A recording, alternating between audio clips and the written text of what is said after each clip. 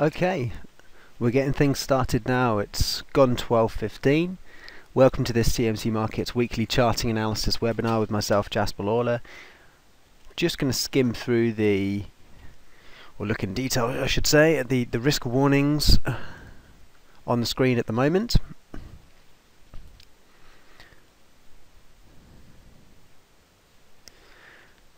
Been a busy day in markets already. Some big moves in the oil price. Also a lot of movement around the British pound, building on the gains from last week. So I'll probably discuss those two things up front. But I should say anything that you want to talk about here, discuss anything you might have in mind. So we've got the short-term charts on here. You can see that the Brent crude price down in the left-hand corner here. And we've had a big pickup today, going up $2 and then dropping $1 again. If you hadn't been following, basically we've got the G20 summit going on. A lot of hot air as usual from politicians, but one thing of note was that Saudi Arabia and Russia were talking about a big agreement. The oil price shot up on expectation. But as is usually the case, particularly in the oil market, is that it was a bit of a disappointment. Nothing was really announced. Oil has held on to its gains though, still up 3% on the day for Brent and WTI, as you can see on the screen down here. So it's been a good rally. It's just pulled back a bit. You know, we're into sort of, as I said, it was up 2, down 1, so we're in the sort of 50% retracement range. So if you think this rally's still got legs, you know, now's a possible level. But you know, really this is all about speculation as to whether OPEC do anything at their unscheduled, I should say unscheduled, their sort of their non-standard meeting that they're holding this month ahead of their official meeting, which I believe is they've recently said was in October. Formerly thought it was November. So you know, that being the case, you know, the timing's a bit tight in terms of this meeting and their next official meeting. Whether it's October or November, still pretty close. So to my mind, good chance that nothing really gets agreed. What we're looking for, of course, is for these big oil producers to freeze output. Russia and all the OPEC nations, but obviously Iran's holding out because they're still building up their production after sanctions were put on them by the US and the rest of the world for a number of years. So if we have a look at the I'll dive straight into the oil price. This is my my daily chart. Got a few levels on here, but I think the kind of main crux of it is that we're basically in a range now. Looking at the cash price, it's pretty much 41 to 51. But you know, you can obviously kind of rough estimate that to more like 40 to 50. That's kind of the range we're in now. You know, as soon as we got to 50, that's a lot of people saying was actually, you know, maybe not justifiable. It always got the legs to push much beyond 50. You know, maybe we're in a 40 to 50 range now, and that has actually panned out pretty well. We had, you know, a big old drop, but that was just matched by a big old rise again. You know, we're not really in a long-term trending environment as we were from this period beginning in January. We're now making fresh lows, but then highs again. Just kind of thinking about the dynamic of this trend, pulling up to the weekly chart here. I know, you know, most of us don't trade on a sort of weekly chart basis, but just looking at this, we're making higher lows, higher lows. This is a fairly obvious trend, particularly with the benefit of hindsight always. But there's a low there. We take it out. We obviously make a decent new low. We take out this swing low down here as well. So then what you're kind of looking for is for some sustainability of that down leg. So the level I had on my chart was this sort of 46.60. Equally, you could have used these levels down here, more in the sort of 45.60 area, for an area where the price would roll over again to continue the downtrend. But it didn't do that.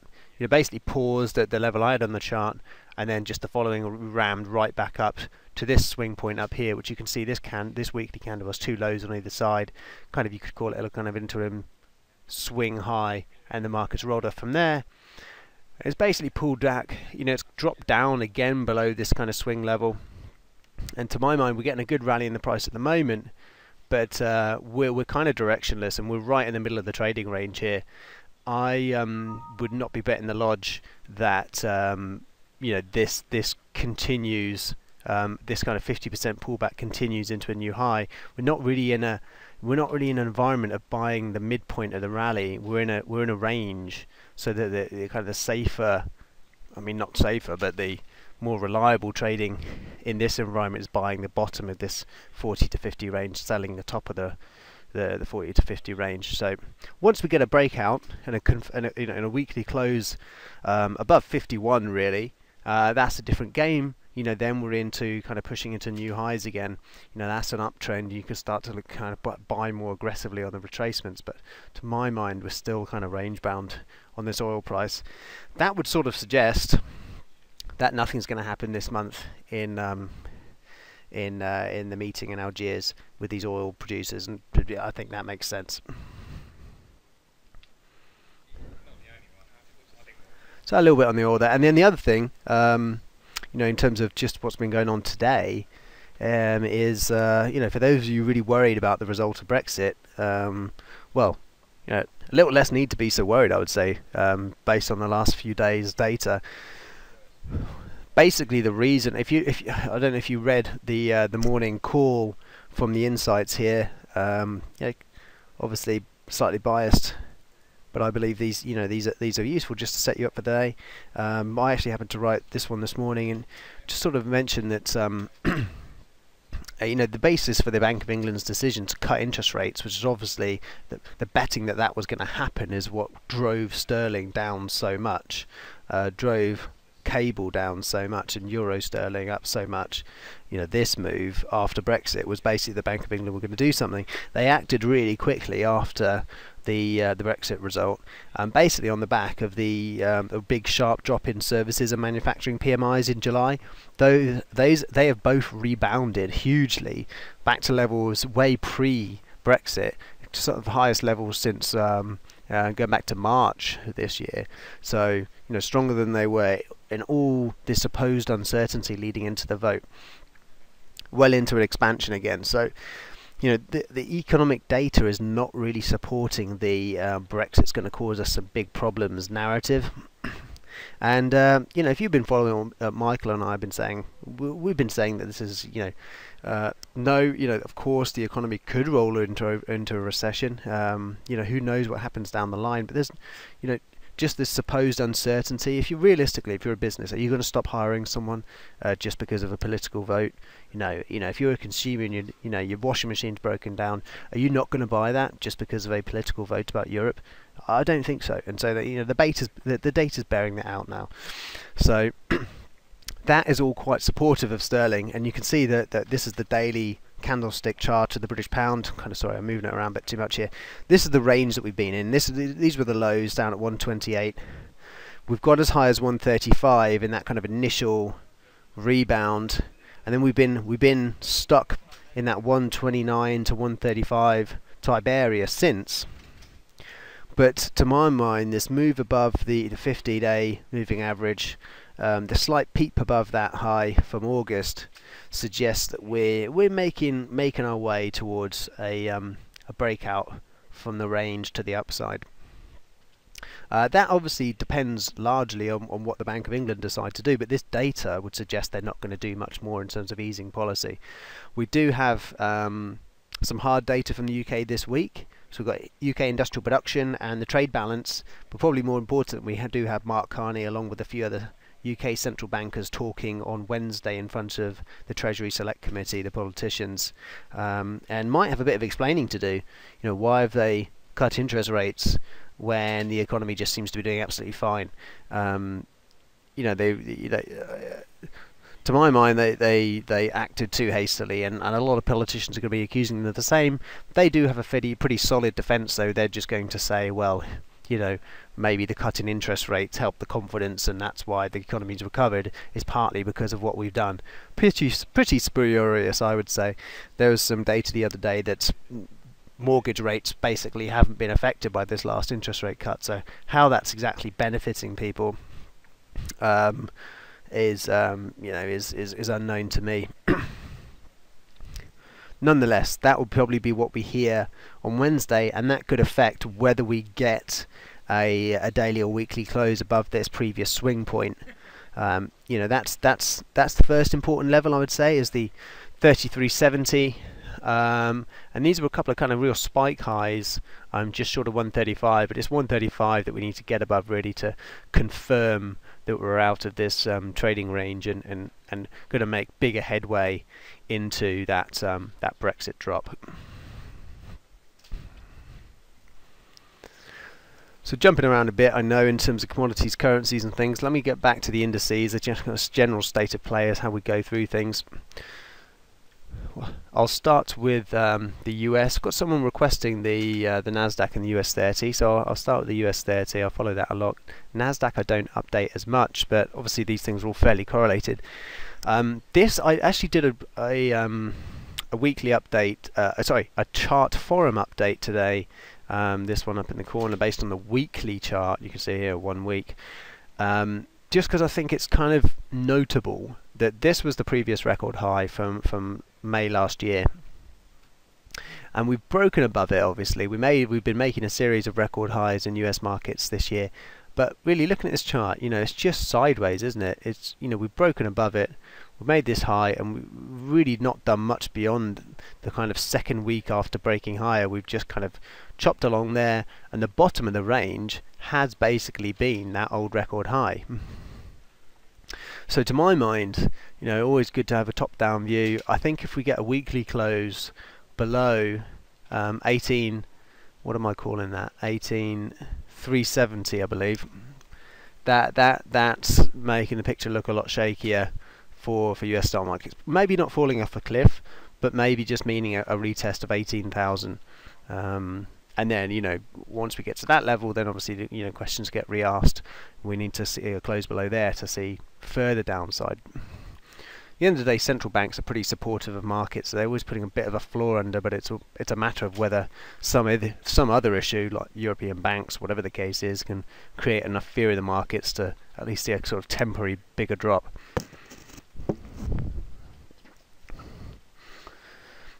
But scaling down things a little bit here, you can see the range a bit better on the daily chart. So this support here, this swing low on the daily chart, has worked pretty well, and we're getting a bit of a kind of, you know, short-term double bottom in around that 18,340-ish. A fake out there on Thursday, and then obviously the kind of the strong response to the jobs numbers on Friday. And today we're obviously going nowhere because the US markets are closed for Labor Day. So to my mind, the next point is whether we can get this is really, to me, the main swing high that's next in line is this 18,570. It's still in the middle of this range that we've been talking about, but that would be the next step to suggest that we can actually push up again through these record peaks. Looking at momentum, we're sort of, you know, we're kind of giving up the ghost a little bit here. You know, if we can get to an oversold level and the market's still above the highs, you know, that's actually a positive reversal on RSI, and that's a bullish sign, price holding up despite lower momentum. But it does sort of look like we're getting a bit exhausted here in US markets, unable to push higher. And it's unclear what the next catalyst to be to really justify the next big rally. So obviously a similar picture on the Nasdaq, and obviously what's notable here is, does it even, no, okay, I've had that pink line on my chart for God knows how long. That's basically the old record high on the cash index, 4816. You know, our charts don't even go back to 1999 when the Nasdaq topped in the .com crash. Worth noting that long-term trend line breakout here, suggesting there is a bit more to this than just retesting the high. But understandably, the record high from the .com boom, a serious psychological level. Well done if any of you long the Nasdaq in '99 and held on till now. You now break even. But obviously we're struggling at this top, and it kind of corresponds with that sideways range that we saw in the US 30. We're seeing a similar thing here. To my mind, the kind of level of note is this the swing high from August 1st, You can see we could have a series of false breakdowns there. So if we actually get a close below that, then we're running into this previous zone of support that you can basically see from these kind of recent swing highs from last year.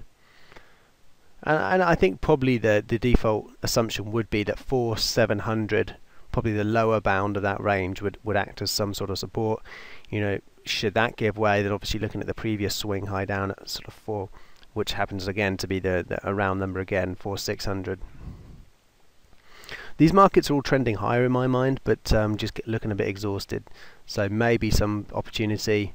You know, don't get too caught up in the fear of a sell-off, because they could be an opportunity to get in.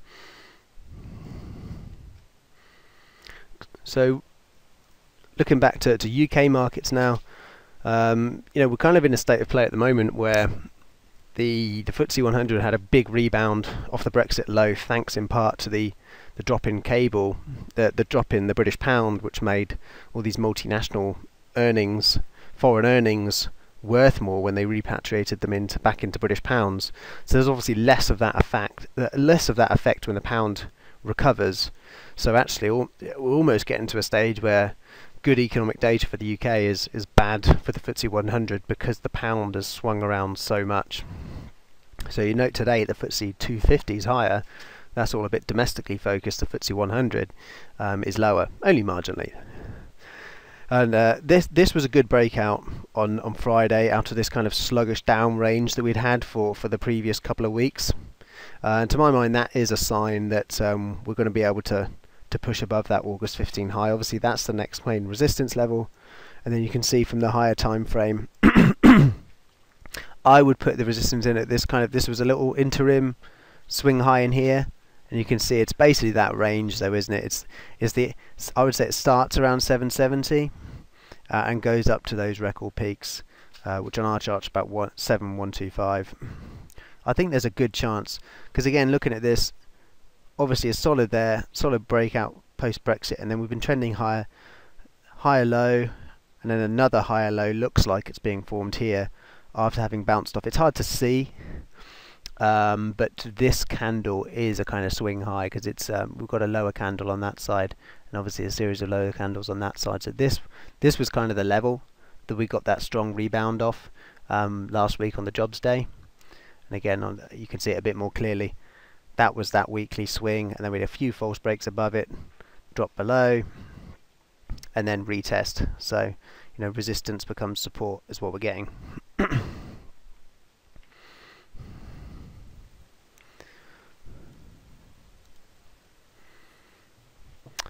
Any other markets that you want me to cover, you know, please do let me know. I'm going to move on to the Germany 30 next. We do have a bit of European data this week, but that's all going to be pretty well overshadowed by the European Central Bank on Thursday. No one's really expecting them to do anything in terms of cutting interest rates or easing monetary policy in any way, because, well, basically, there's not really the kind of data to justify it. Obviously, the UK data's recovered.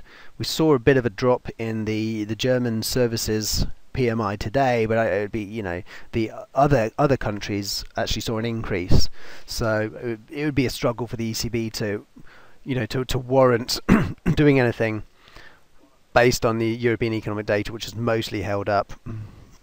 Even immediately afterwards, all the kind of business confidence ZEW type surveys they were okay.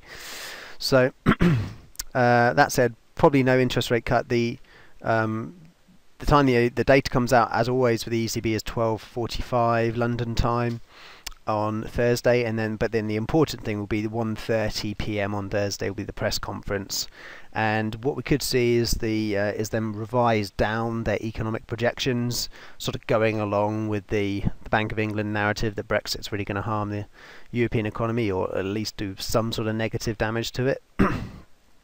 And so that could mean some weakness in the euro, and could mean a bit of positivity for German markets like the Germany 30 or other European markets that benefit from a weaker euro.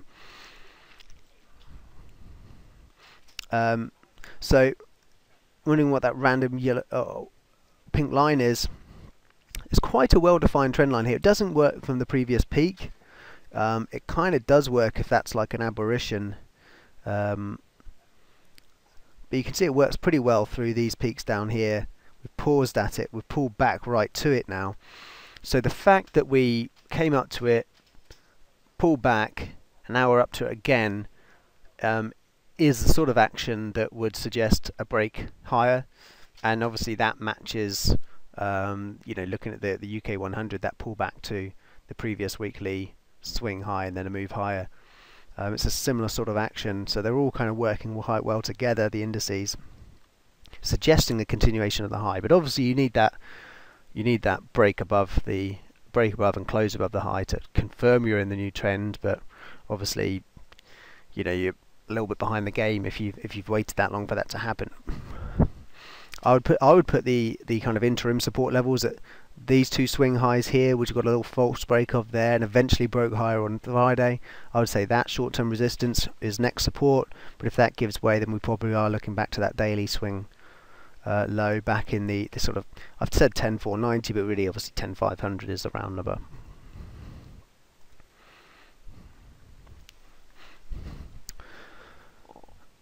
How are we doing for time? Yeah, we're okay. So we've got about 7 minutes left.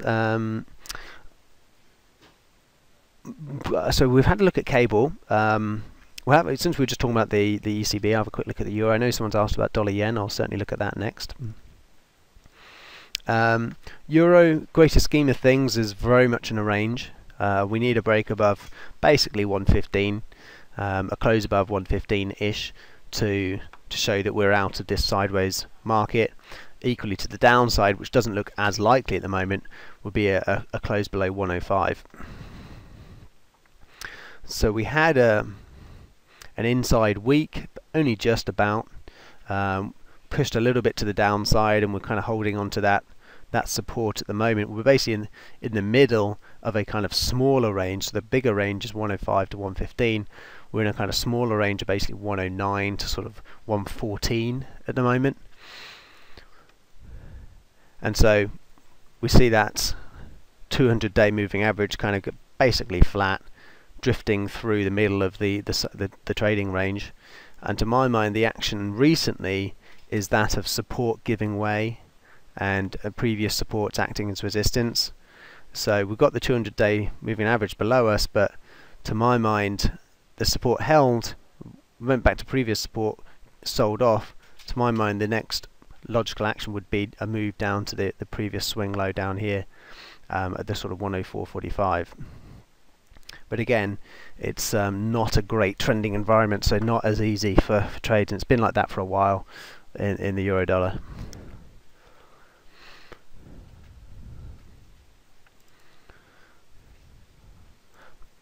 Dollar yen definitely getting interesting. I mean, Michael and I were highlighting the chance of a double bottom at 100 pretty much since we got there, and it's starting to pan out.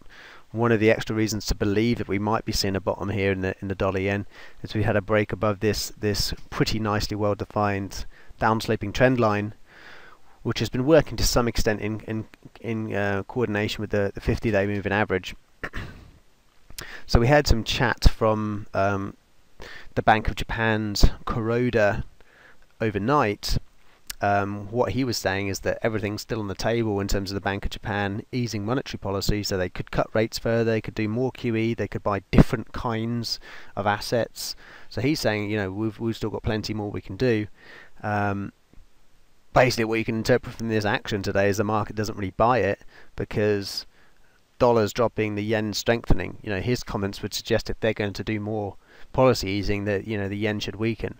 There's been a bit of a belief in that, which has pushed the market higher. But you know, I would say probably the reason we're seeing a bottom carved out here in dollar yen is that the Bank of Japan are still easing policy. They're probably not going to ease much more, but obviously what we're kind of gradually edging our way towards is a Federal Reserve rate hike. So it's the dollar strength playing out here, more than the yen weakness. But nonetheless, we've had a breakout. We're testing this trend line here. So you know, we're sitting right on this broken trend line at the moment. You know, here down to this swing low at the sort of 102.80s is sort of interim support in the belief that this trend line break holds. If we get a false break of this trend line and get a deeper pullback, then this sort of 101.75, which is this little swing low here, to the 102 round number, you know, that kind of fits in about with a 50% retracement, I believe. Yeah, you can see that basically almost exactly a 50% retracement of this up move would be at 102, and then you got that swing low at 101.75 just below it. If we get there, so you know, looking at this kind of area as potential support for the move to above the trend line to continue. If not, you know, this is a little combination of support areas down here.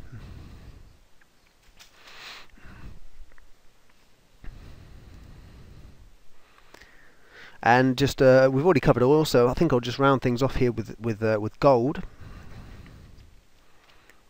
That's it. Well, I'll leave my short-term chart alone. Let's go to my